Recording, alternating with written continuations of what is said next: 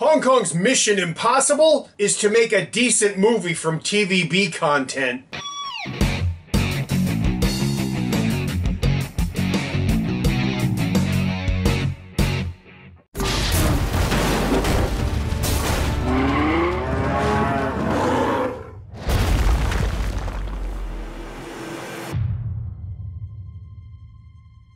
Hi, welcome to the Silver Spleen. My name is Juan23, and this is my review of Line Walker 2, Invisible Spy. If you've watched my reviews, you know I'm not a fan of TVB. Neither are quite a lot of other people in Hong Kong. TVB has a monopoly on local broadcast television, and you can tell. But what's the big deal? I mean, after all, who really could compete with TVB's sterling lineup of programming, featuring lighting reminiscent of 1980s pornography,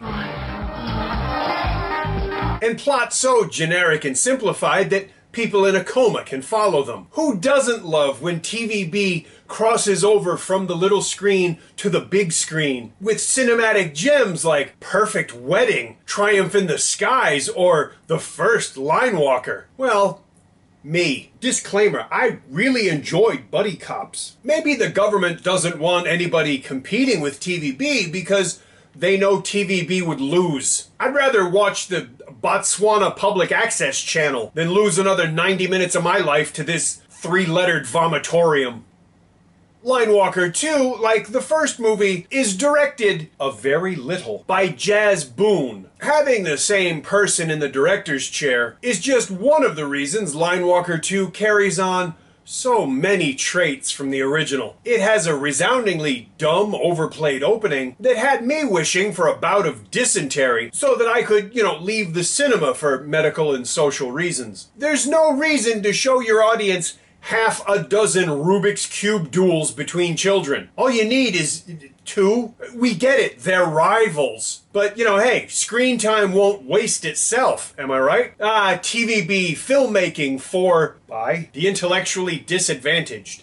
But Line Walker 2 goes one step further in its altruism. As often happens in TVB shows, the producers are terrified that, a viewer might get lost, or you have to get up from the couch such that they can't see the TV screen. As a consequence, on TVB, characters not only have dialogue, they describe what they're doing, in case a viewer isn't sitting right in front of the TV. Line Walker 2 is literally filmmaking for the visually impaired. You can listen to this movie with your eyes closed, and you'll still know every single thing that happens in the movie. Trust me, I tried it for about 10 minutes. Line Walker 2 is cinema for the blind and dumb.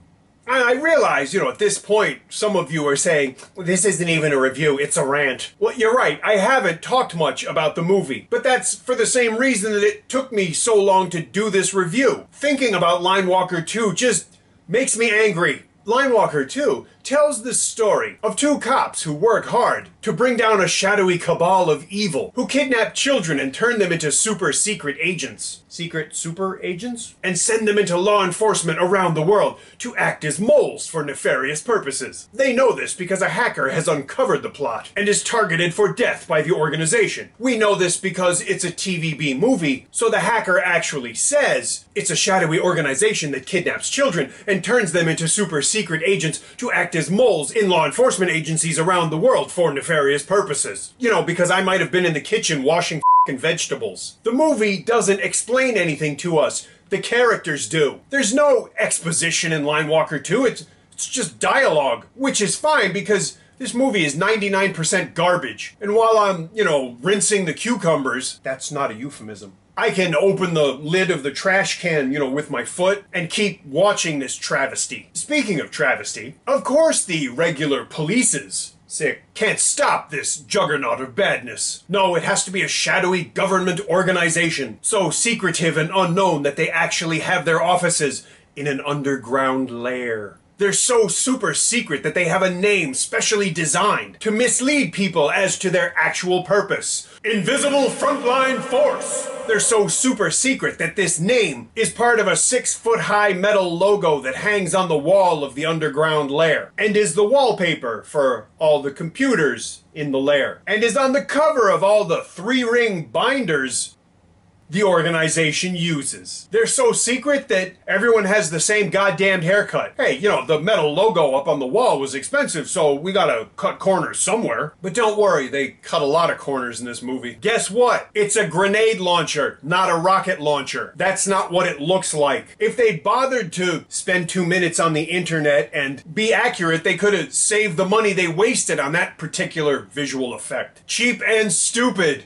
TVB or not to be. Why are there lingering close-ups of things you already showed us? Well, because it's either that or spend the money and energy on creating something new. Blah. Which is relevant because this movie will need no additional editing for television. The pacing and the scenes are already edited so that they'll fit very nicely between commercial breaks, and it's painfully obvious. But so is everything else in this dung heap of a movie. During a protracted shootout that comes off as a lazy version of Chinese Black Hawk Down, Louis Koo and Nick Chung spend at least as much time staring intensely into each other's eyes as they do shooting at people. It started to make me uncomfortable and ask weird questions. You niggas gonna fight or fuck? At some point in this exercise in wrongness, someone solemnly intones, "We taught you that the people you love will suffer." So this really means that, you know, TVB loves its audience. I'm not reciprocating.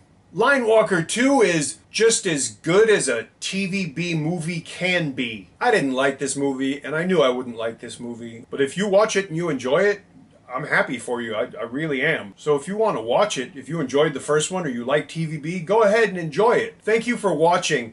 And if you enjoy the reviews, please subscribe to the channel. You can leave me a comment if you want, but I don't know, I might leave you an inappropriate response. It's up to you, really. Thanks for watching.